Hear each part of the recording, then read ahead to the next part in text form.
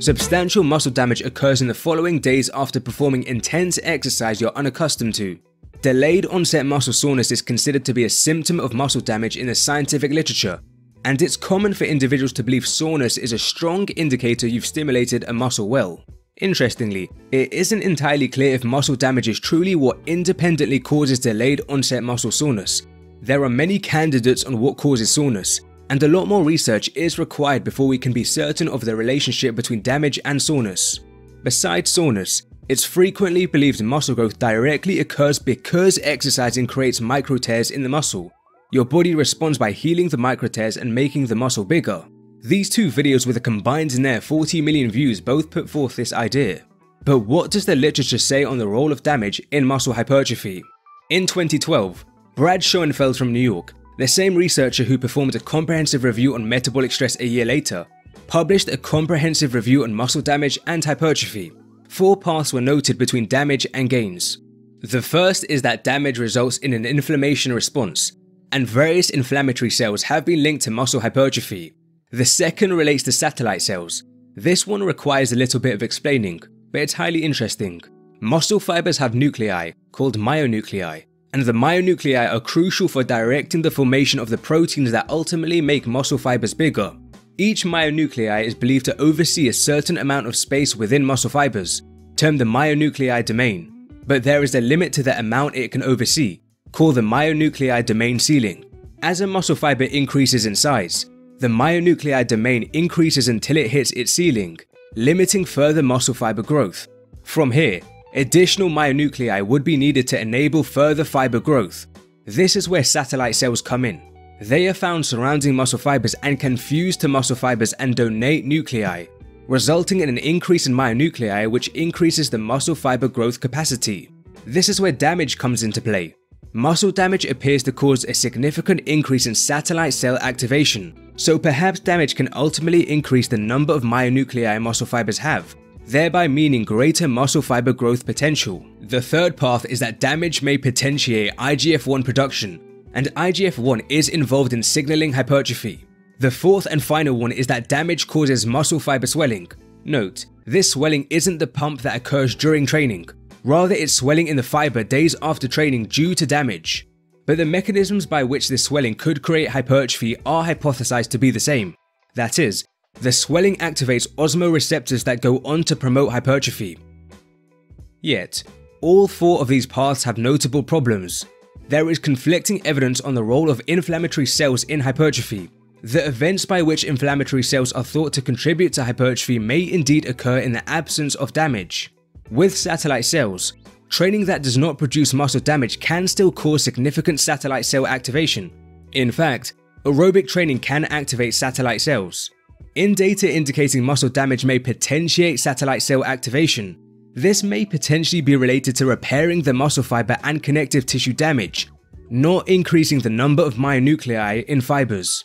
As for IGF-1 production, not all studies have actually found damage is associated with greater IGF-1 production, and as discussed in the metabolic stress section, several studies indicate temporary increases in anabolic hormones with training do not correlate with long-term hypertrophy. Finally, with muscle fiber swelling, also as discussed in the metabolic stress section, alternative data exists implying swelling may not be causative of hypertrophy.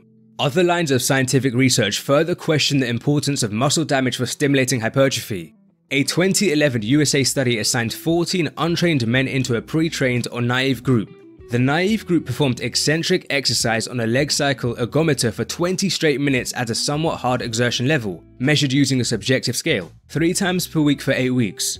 The pre-trained group did the same thing, but they had a 3-week ramp-up phase before the 8 weeks, where they gradually acclimatized themselves to the training program. Due to this acclimatization phase, they ended up experiencing little amounts of damage and soreness across the training weeks, whereas the naive group experienced much higher damage and soreness levels across the training weeks.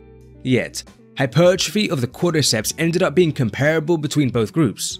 Another 2016 study from Brazil found after untrained individuals performed a single training session, myofibrillar protein synthesis expectedly increased. Fascinatingly, however, this increase in myofibrillar protein synthesis did not correlate with muscle hypertrophy. Rather, it seems it was directed towards repairing the damage induced by that single training session. As the same subjects continued training for some weeks, which resulted in them experiencing less and less damage, as your body produces adaptations that make you resilient to muscle damage, it was only then the myofibrillar protein synthesis increase after training sessions correlated with muscle hypertrophy. Rephrasing all this data suggests after an initial workout that produces high muscle damage, the myofibrillar protein synthesis increase afterward is largely directed towards repairing the damage, not increasing muscle size.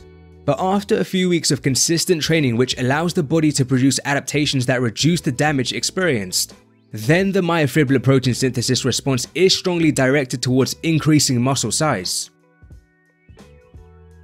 Various lines of evidence suggest excessive muscle damage may also be counterproductive for hypertrophy.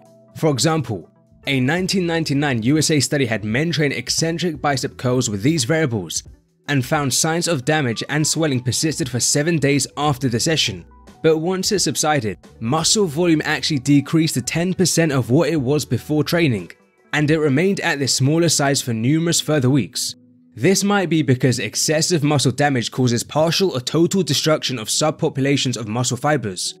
Marathon running has also been documented to cause significant muscle damage, yet some data finds marathon running decreases muscle fiber sizes.